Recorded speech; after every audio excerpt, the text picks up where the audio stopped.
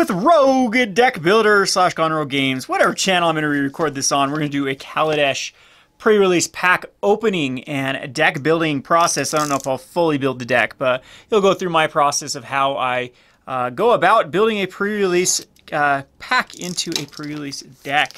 So right now we are not able to host the pre-release. Hopefully it's the last one for the pandemic, and then we can get back with the next set of actually in-store pre-release. But we are going to be doing take-home pre-release packs for all those that are interested in playing. So if you're in our local area here in central Utah, definitely come in and grab a pre-release pack and play it at home with your family, your friends, or however you want to do it. So there's my dice. We get the generic Celestia, or green-white. I guess there's blue in this dice too. So the green dice for the Kaldheim symbol on it. And right off the bat, we have the Jorn, God of Winter. This is one of the more anticipated cards, at least for Commander.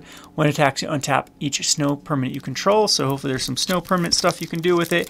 And you may play target snow permanent card from your graveyard this turn. If you do, it enters the battlefield tapped. So kind of cool ability with the Kaldheim, the Rime Staff.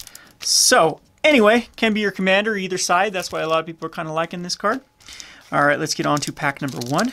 So on pack number one, aggro is pretty good in this. Bears seems to be a theme for this particular set, just like it was for Zendikar. A lot of 2-drops that then can get out early. So we have the Foretell with the Depart the Realm. And then we have the Raider, the Immerstorm Raider. Discard a card, draw a card for 2/1. So there you go. There's like a bear that can then fix you, get rid of excess land, or draw you into a land if you need it. The Doomstar Oracle. Whenever you cast a second spell each turn, you gain 2 life. That's a 3/2. It's pretty good actually. If you're able to cast multiple spells per turn, it can actually stabilize you. Pretty decent for that card. We have the Demonic Gifts. Until enter dark creature gets +2/+0, and when this creature dies, return to the battlefield under your control.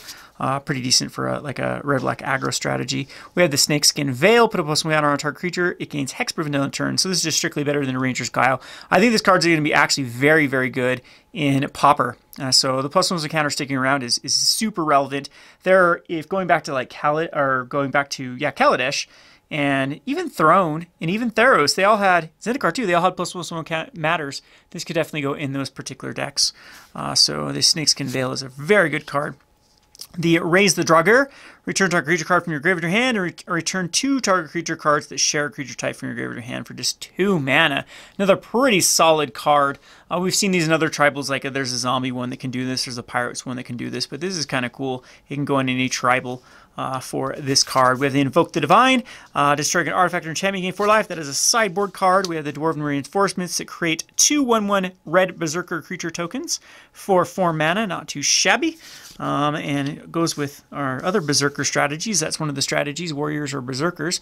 And then we have the Annul. This is a reprint in this set. Counter target artifact or enchantment spell for 1 blue. That is a sideboard card. And a Struggle for Skemfar, which is a fight card. Puts a +1 counter, then that creature fights, and then you can foretell it to reduce the cost. So Hunt the Weak gets a little bit of an upside. The Rune of Speed. So these draw cards, the runes do. This one will give +1 with 0 and haste, or give an equipment the ability to give +1/+0 and haste. We have the Frostpire Arcanist. Costs 1 less to cast if you control a giant or wizards, and you may search your library for an instant or sorcery card with the same name as a card in your graveyard, and put it into your hand, then shuffle your library. So it's kind of cool if you have a card in your graveyard, so it's going to work good with multiples. It has a 2/5 body, can be cast for 4 mana.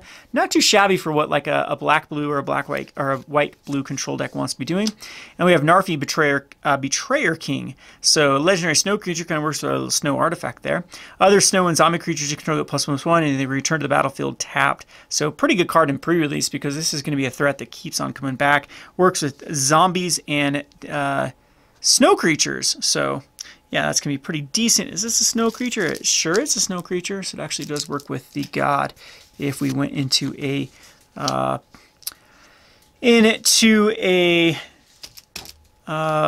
black, green, blue shell. Can't even think of the shard that goes with that.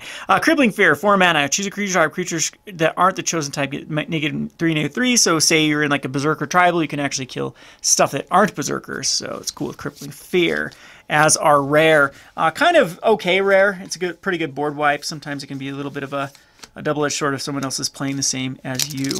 All right, on to the next one. We have the Tuskegee Firewalker with Boast with XL top card of your library. You may play that card this turn. Pretty good card at common. This is going to give you some residual card draw, or at least card advantage. The Axguard Braggart.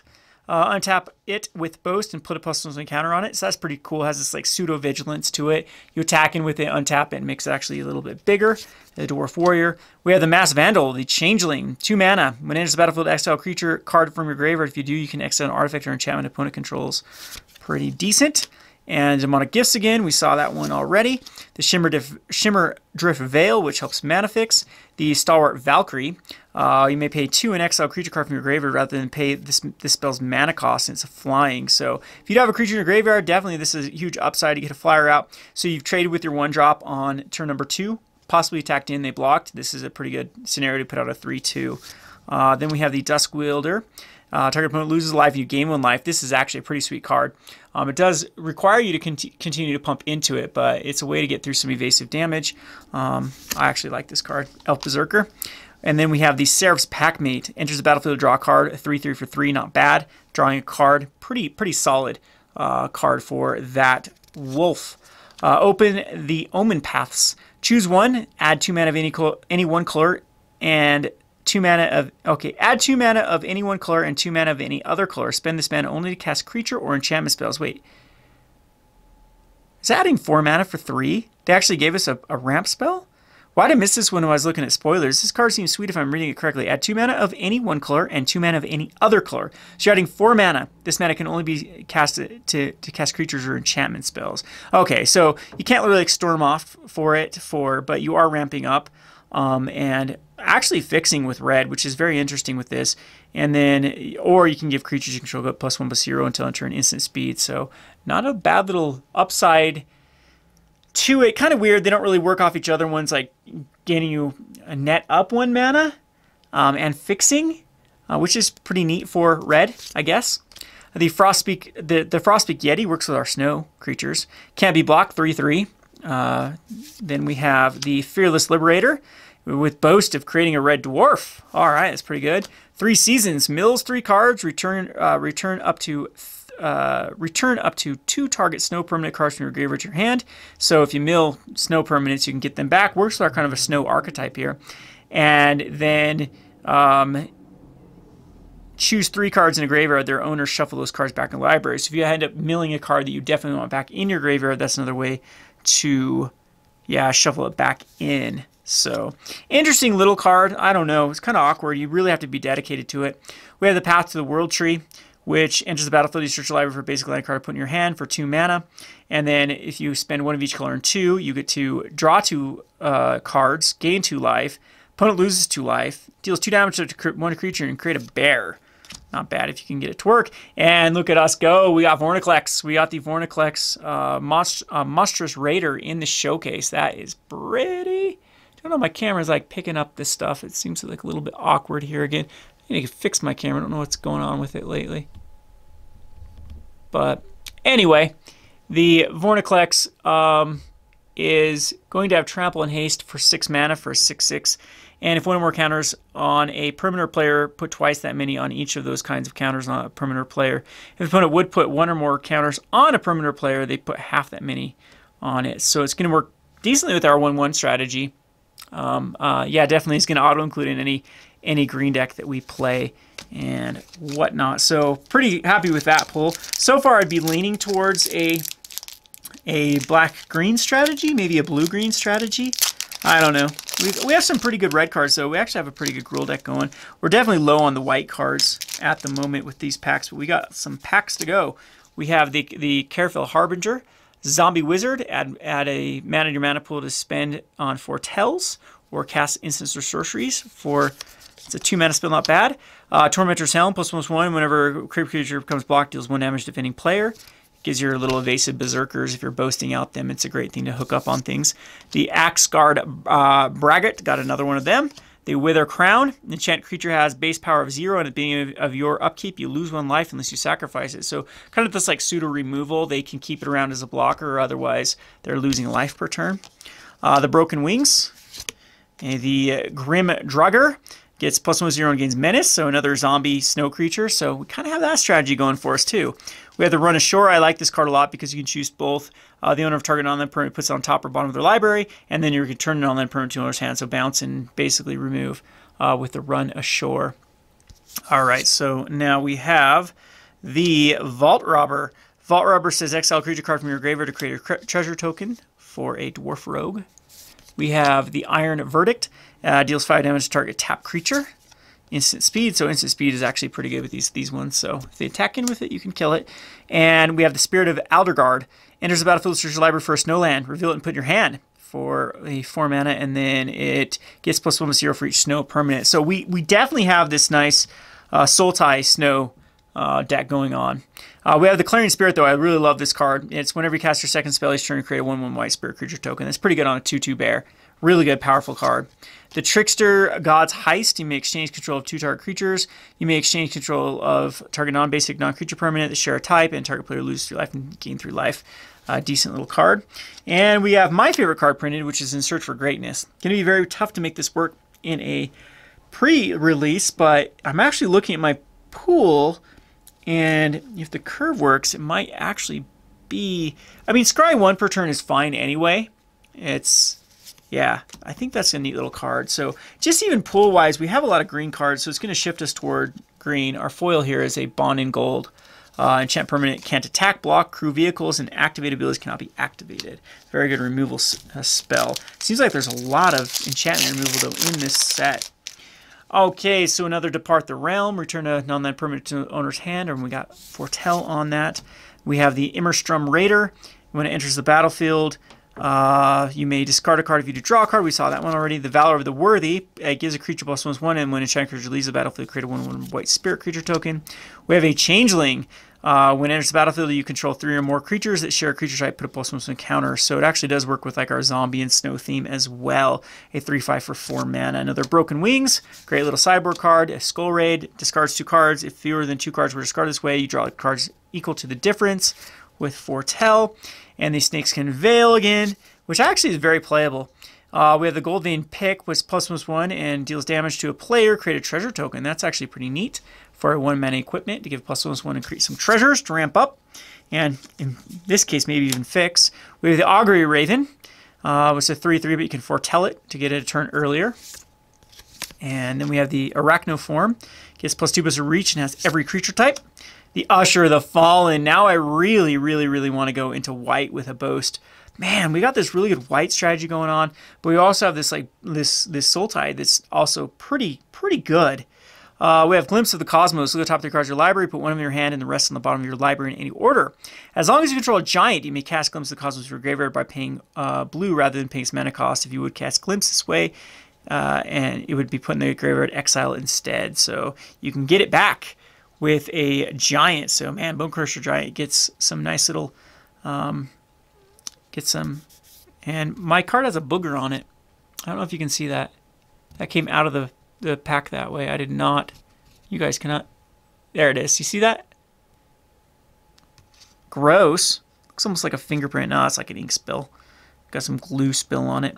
And then we have the Carter Doomscourge showcase with when Carter Doomscourge enters the battlefield until your next turn, creatures your opponent control attack each combat if able and attack a player other than you. So kind of a commander card. And whenever an attacking creature dies, each opponent loses 1 life and you gain 1 life. So kind of cool. And we got another showcase god. I like the bordering on this sucker. So we got Egon, God of Death. And this one says, it's Death Touch 6/6. At the beginning of your upkeep, exile 2 cards from your graveyard. If you can't, you sacrifice Egon and draw a card. Interesting card. It can get in there for some damage. It's decent late game. I mean, it's undercosted, but it's kind of overcosted. You really have to be like having some sort of self-mill strategy to get this guy online. But the backside's actually pretty good. So at the beginning of your upkeep, you mill a card, and then you can exile a creature card from your graveyard to draw a card. Pretty decent little effect in limited. And we have the Forest Island, which is actually pretty good for what we're going. So still don't know. Like, I really like this red-white aggro shell. I think it's pretty decent with the spirits and the boast. If we can get something to solidify that, I think that'd be pretty good. Run Amok is a card that would go in that sort of strategy, most likely. We have Wings of the Cosmos. Our creature gets +1/+3 and flying. We have Jogger Thief. Look at top card of target player's library. You can put that card in the graveyard. It's a 3/2, another zombie, though.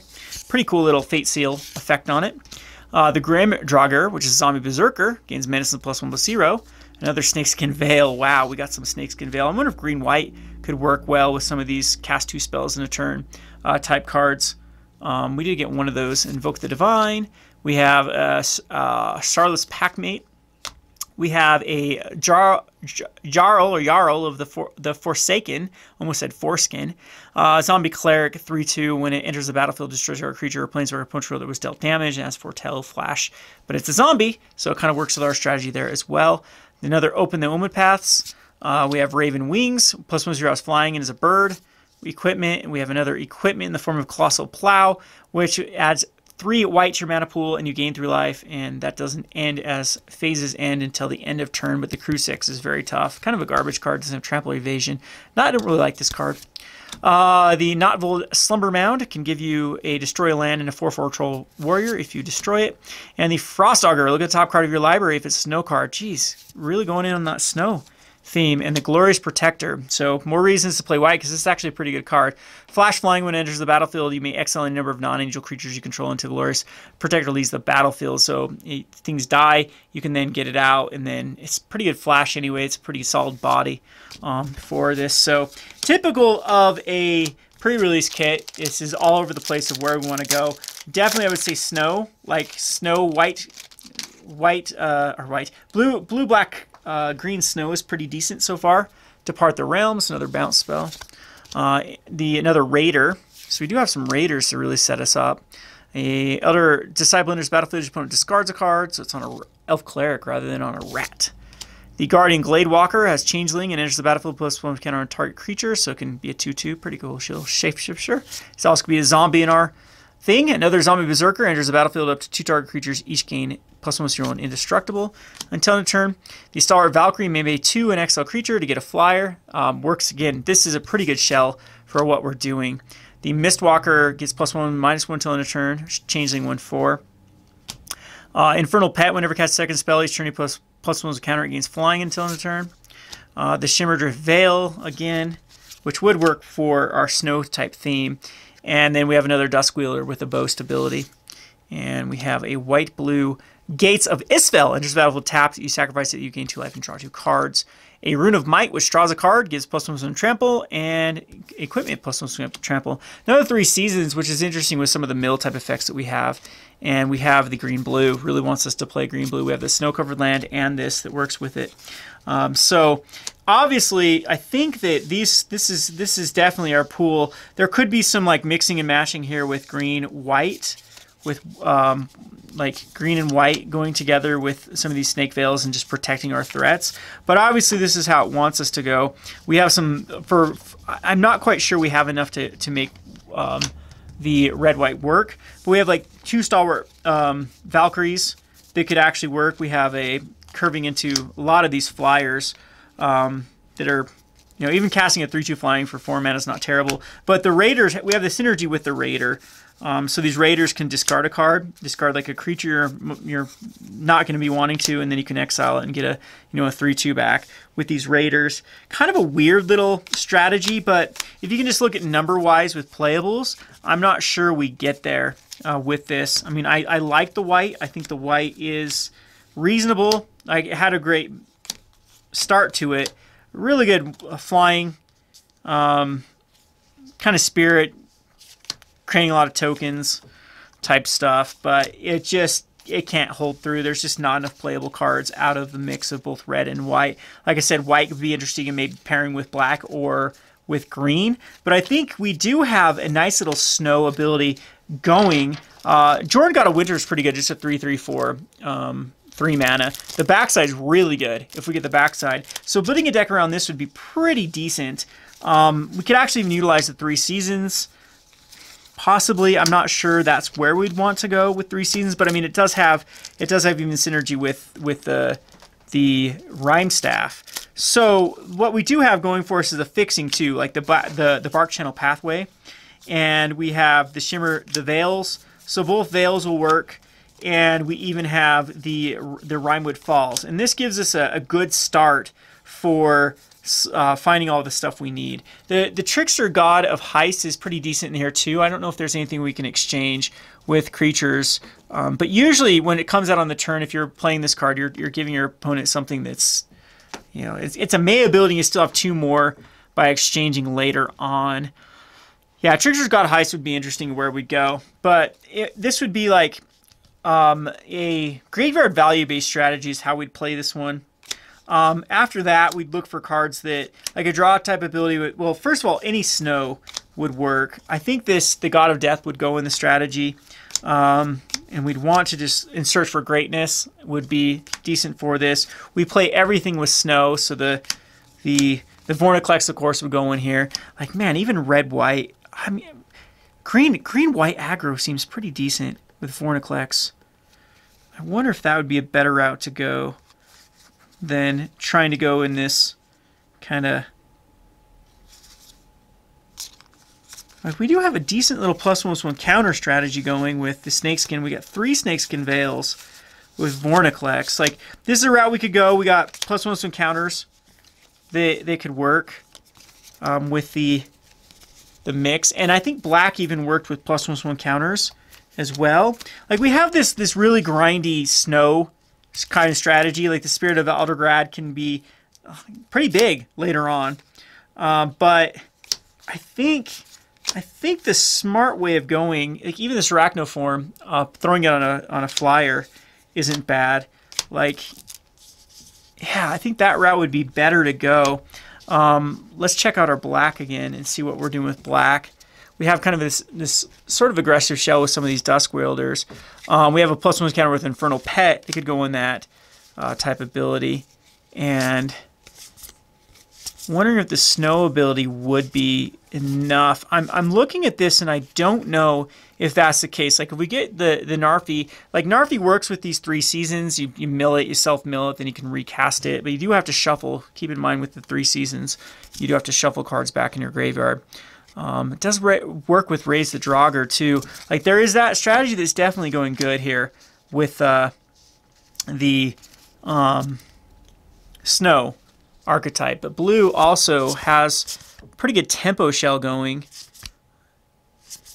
Yeah, I do like the tempo of this card's kind of cool too with the changelings, the glimpse of Cosmos with changelings. But all in all, I don't even know if the snow route is enough to really justify what we're trying to do. And I think when in doubt, aggro out. That's kind of the go-to. And if this could actually work, like we could play enough playables with white and green. I think those are our 2 most powerful, and that's almost there as well. Like, we have, as far as like the nuts of our deck, we have 1, 2, 3, 4, 5, 6, 7, 8, 9, 10, 11, 12, 13, 14, 15, 16, 17.